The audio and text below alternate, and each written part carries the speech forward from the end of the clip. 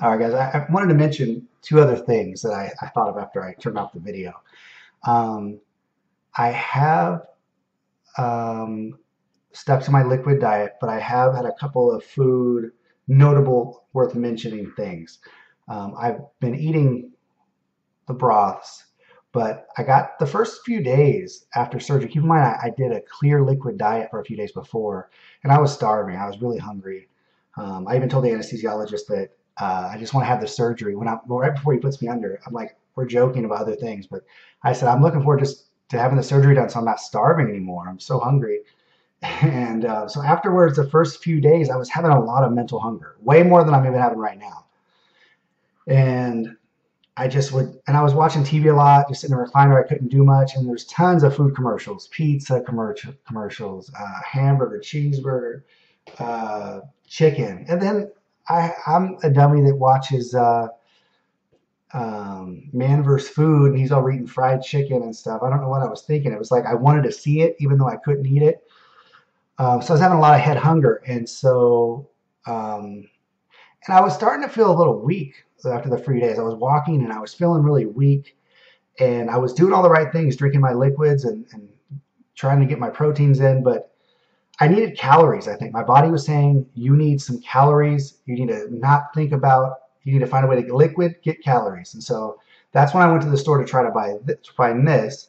While I was there at the Vons or Safeway, I looked through their soups that they have, and they had a chicken noodle. I thought maybe I can get that chicken noodle and I'll just strain it. You know, that's one of my things that's okay right now, strain soups.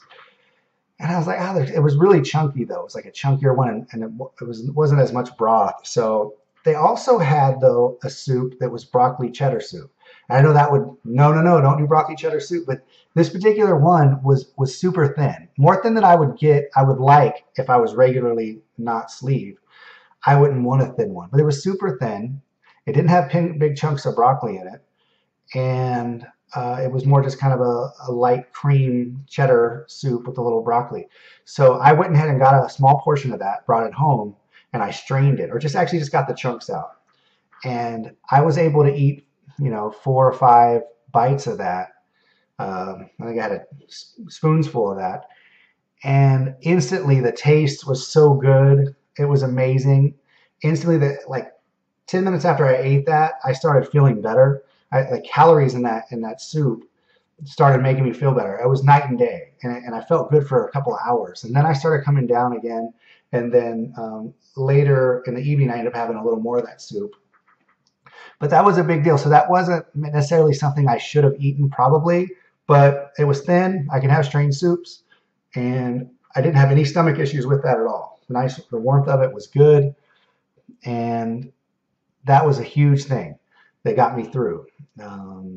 And then yesterday morning, which was day 6 morning, I started getting too confident, and I decided to try a scrambled egg. I tried a scrambled egg. I put a little bit of ketchup on it, and I took maybe 4 bites, small bites, and I chewed it up a ton. I chewed it up till it was just pasty, like with my, a little moist from the ketchup and the saliva, thinking that would get down. It was the worst thing I've ever done so far. It just hung up right here on the top. It hung up. It wouldn't go down. I instantly was thinking, what am I going to do? It wasn't extremely painful. It was just super uncomfortable. So I walked around the house. I just walked around the house thinking, I got to get this thing to pass. I even put on the shoes and walked up the block and back a couple blocks, thinking maybe I can walk it off. I was afraid to drink water. I drank a little water to help get it down, and I thought either I'm going to get it down with the water or I'm going to get to throw it up. So I tried to kind of gag myself and throw up. I couldn't. I'm not a big throw up person. I couldn't gag myself, and I felt like it was already a little too far down for that. But I just sipped on a little water, and I kept walking around the house, and it eventually passed. It eventually took about a half hour. I felt horrible for hours though, like maybe 3 hours. Even after I felt like it went into the stomach, I just didn't feel well because of it. And I just want to document that because technically I'm not supposed to eat scrambled eggs till next week anyway. but I went ahead and tried it, and it was a learning. I'm glad I did, and I'm saying that I'm glad I did that because after that, I know, okay, now I know what my sleep can do. Now I know it's not ready for those kind of foods, and I'm not going to push myself anymore because I don't want to feel that pain. So that's a huge thing, and I think all of us, our minds, our bodies, have to get used to this foreign stomach because we're forever, changed that way. Um, and things got to adjust to it. So since then, I've been able to say, okay, let's stay on liquids for a while. I'll try some more things like that, and I do want to try. Like I have tried. Also, on a side note, I have tried refried beans, just a couple of spoonfuls, and it did okay. Actually, the refried beans, I got it down, and it felt good, and that's what kind of gave me the confidence the next day to try the scrambled egg. But that was it. So anyway, I don't want to ramble on too much more. Thanks again, guys. Take care.